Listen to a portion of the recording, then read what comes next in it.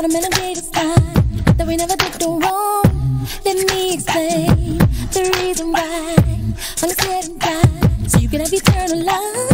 I know that you might have life more abundantly. I know that you might have life more abundantly. He tweeted on for you and me, so that we could live life more abundantly.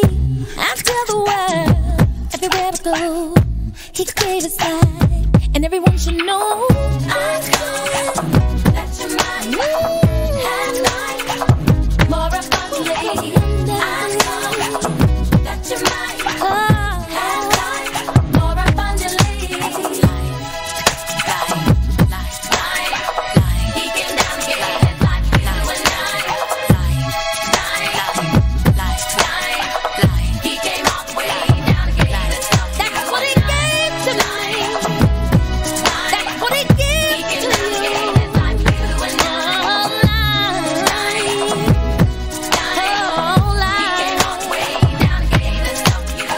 They hung him high. They stretched his wide. He hung his head for you and I. He made a way. He made a way. Yes, he did. Whoa, yes, he did. He gave his life for you and I, so we could have eternal life. Yes, he did.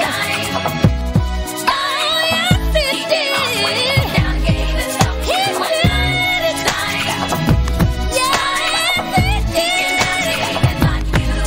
For you, for me, for all to be free. He made a way out of no way. He gave his life so he could save life. He gave me life. He gave me Life. He came down and gave his life for you and I. Life. He came all the way down and gave himself for you and I.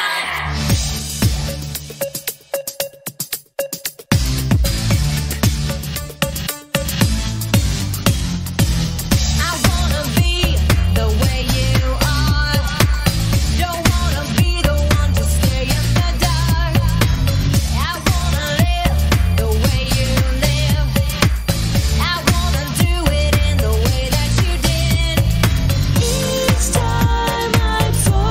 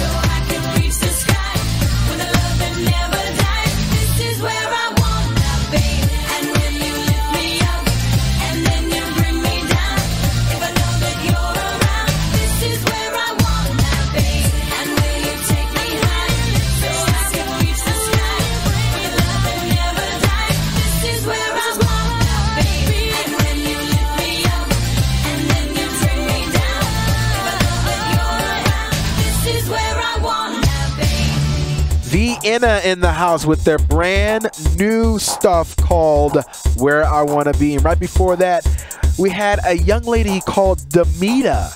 She has a self-titled CD coming out September 26, 2000. You go out and get this CD if you are on the R&B tip.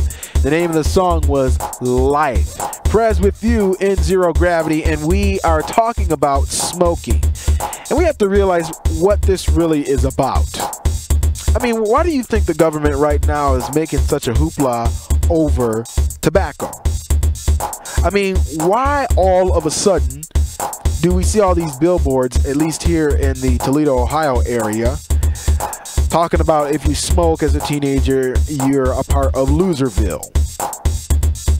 Why do we have that now? Is it because that the government has gotten a conscience? I probably wouldn't go that far to say that, but you can best bet that there is a reason, and we know what that reason is. Let's get into the Word of God. Comes to us from Proverbs 11:28. Says, "He that trusteth in riches shall fall, but the righteous shall flourish as a branch." From 1980 to 1999, the tobacco industry took in about $431 billion from American smokers alone. And in that same amount of time, 7.5 million people have died from smoking. In 1957, tobacco farmers were getting about 16 cents for every dollar a consumer spent on cigarettes, while the manufacturers received about 19 cents. In 1993, farmers were getting only about 3 cents, while manufacturers were getting 63 cents. And that is just a real bad miscalculation. It's not a miscalculation, and they did that on purpose. Because if you count inflation, they should be getting way more than that. Last but not least, in 1997, tobacco interests gave $4.5 million to political parties and spent $53 million on lobbying efforts to influence political decisions. It's about money, folks. That's why there's this big hoopla over tobacco and cigarettes right now. It's about money. But for us, it shouldn't be about money. It should be about obedience to God. You see, once we break it down, smoking is an outright sin in rebellion against God and what He has said in His Word. It is a sin to smoke, knowing what we know today. It is a sin to smoke. All right, y'all. We're going to end this up on the next break. Right now, brand new DJ Moses in the house, remixing We All Want to Be Loved by DC Talk. You hear it first, only, exclusively in Zero Gravity. We all wanna be loved.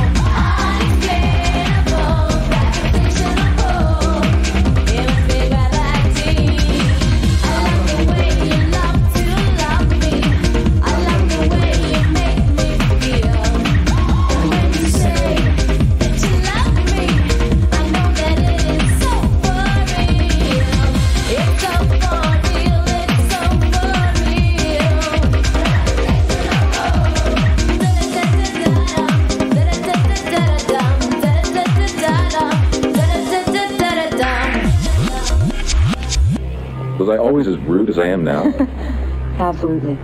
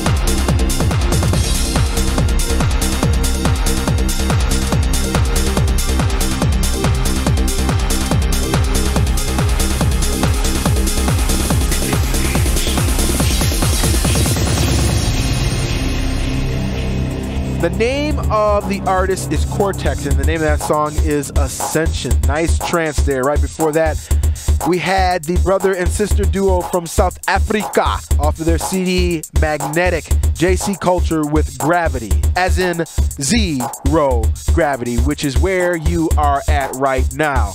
We've been talking about smoking, and we've pretty much laid it out scripturally, and we added some facts in there to really see this as it is.